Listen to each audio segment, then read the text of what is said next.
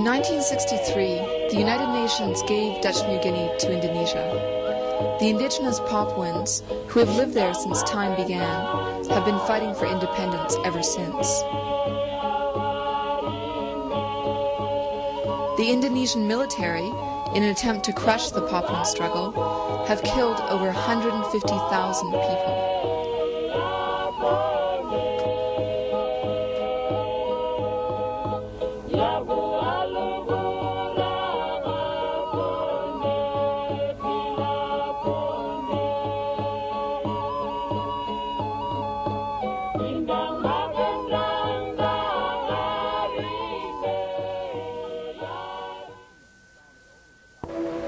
Since John Peterson Coon founded Old Batavia in 1619, the Dutch have slowly extended their dominion over the Indies. Until today, they rule over an area 62 times larger than the mother country. Their just and beneficial rule over Java and its 42 million souls, which makes it the most densely populated area in the world, and their successful supervision over the other islands in the archipelago, has proven them to be the greatest colonizers of all time.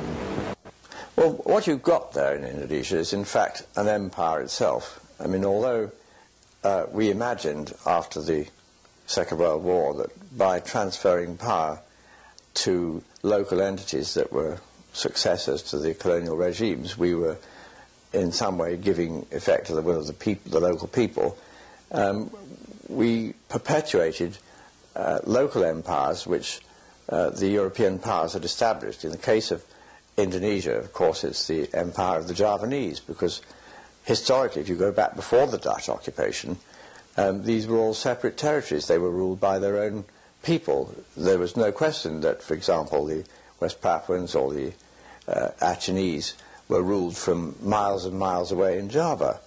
And this is the reason why you have problems there, that the military regime in Jakarta is trying to impose on the outlying territories of the archipelago a rule which was historically never there before. Indonesia is a fiction, it's a fabrication of the Javanese regime, which they were fortunate enough to inherit from the Dutch. In 1949, Holland transferred sovereignty of the Dutch East Indies to the Republic of Indonesia, except for West Papua. The United States supported Indonesian independence in the late 1940s. The reason was that Indonesia was a Dutch colony, and the United States was anti-imperialist in the technical sense that it wanted to dismantle the traditional imperial system so that it could take them over for itself and incorporate them into its own neo-colonial system. So in that sense, the United States was in fact anti-imperialist. It supported Indonesian independence, expecting that Indonesia would accommodate itself to the designated function. That didn't quite work out, and during the 1950s the United States and Indonesia had rather hostile relations. At the same time, the United States continued to provide arms to Indonesia. This incidentally is a classic pattern. When you want to overthrow a government, what the classic pattern is to maintain very hostile relations with it, at the same time to arm it. The purpose is to find elements within the military who will be capable of carrying out a military coup and overthrowing the government that you're trying to get rid of.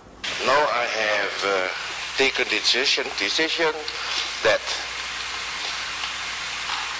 I, President, Supreme Commander of the Armed Forces of the Republic of Indonesia,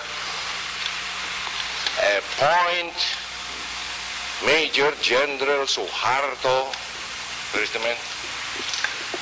This man.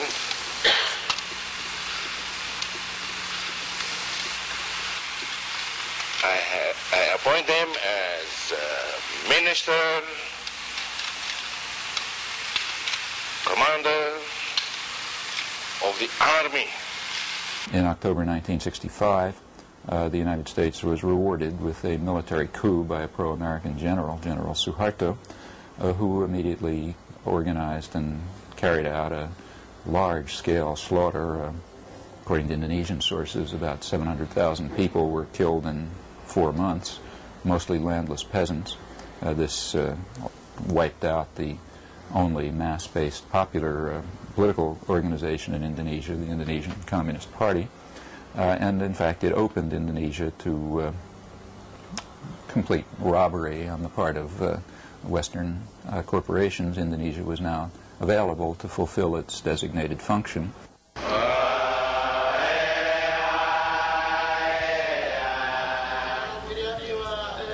West Papuans consist of tribal groups who have lived for centuries as autonomous group.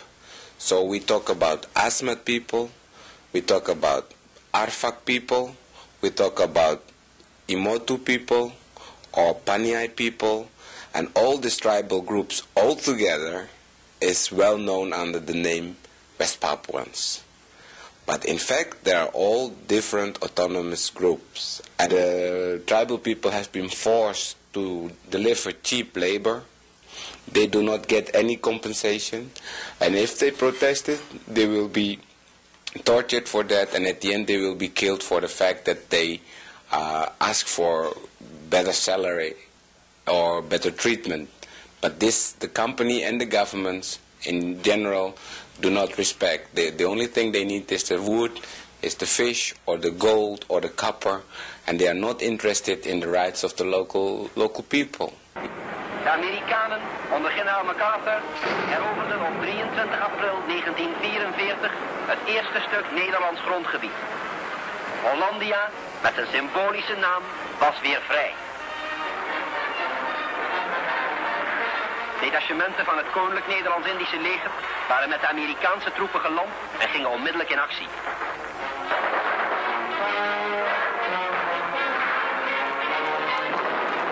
Most of the capital comes from the United States, from Japan and from South Africa. Those are the main investors in West Papua.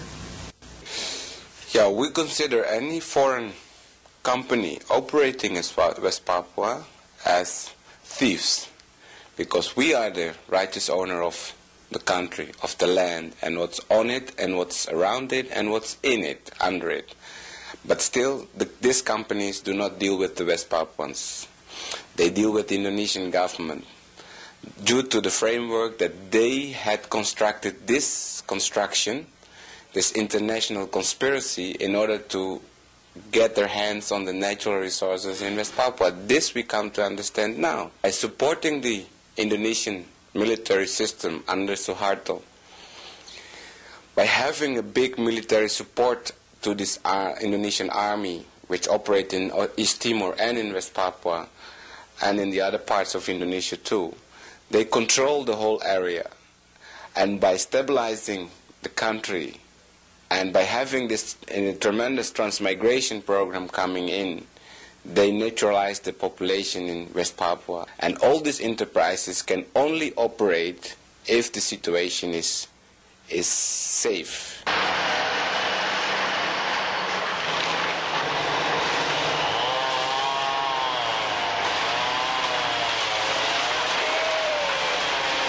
After Brazil, Indonesia has the largest remaining rainforest on the planet. And since there has been pretty widespread destruction of the tropical forest in Kalimantan and Sulawesi and Sumatra and the other islands, the exploitation has moved to West Papua. The destruction of the West Papuan forests has many aspects.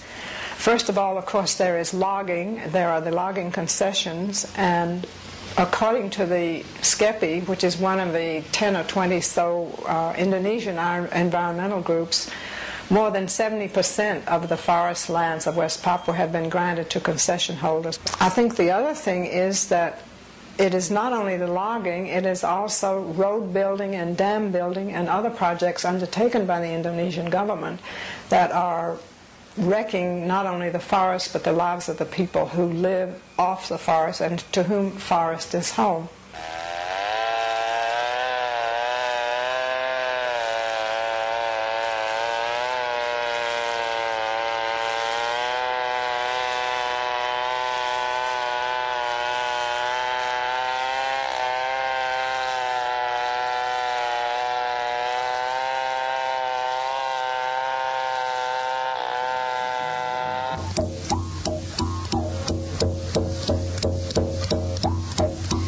50% of the Indonesian government's income is derived from oil exports.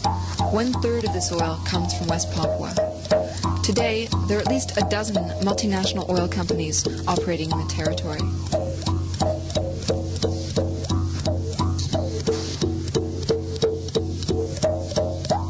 West Papua is now becoming sort of open sesame for the mining companies on a much grander scale.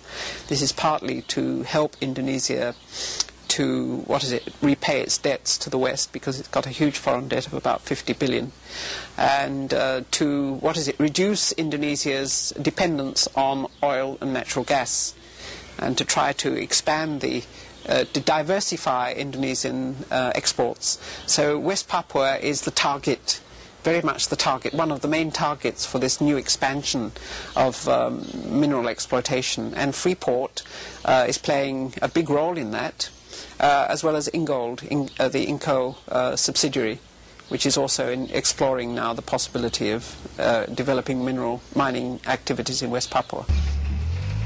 In West Papua, the US-based mining giant Freeport Sulphur Incorporated operates the world's largest copper mine.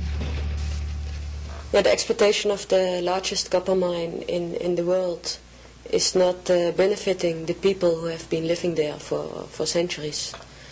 Again, it's like with all the other investments in West Papua. They do not like to have Papuan laborers in their workforce, because according to them the Papuans do not have the discipline. So people from abroad are brought in to have the job, and sometimes the Papuans can do some dirty work, but most of them, they just are pushed aside. They have to leave their lands and try to survive in the surrounding. With growing international pressure for decolonization in the late 1950s, Holland prepared West Papua for independence. President Sukarno insisted that the colony belong to Indonesia. He increased diplomatic and military pressure, culminating in a failed invasion attempt.